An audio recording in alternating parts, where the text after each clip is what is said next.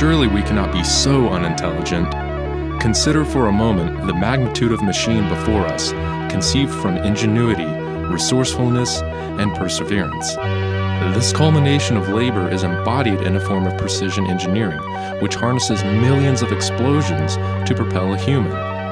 In that moment of acceleration, all is forgotten and a sense of euphoria is experienced. Since I was a little kid, all I wanted to do was race cars. This is the first chance I've got where it really feels real.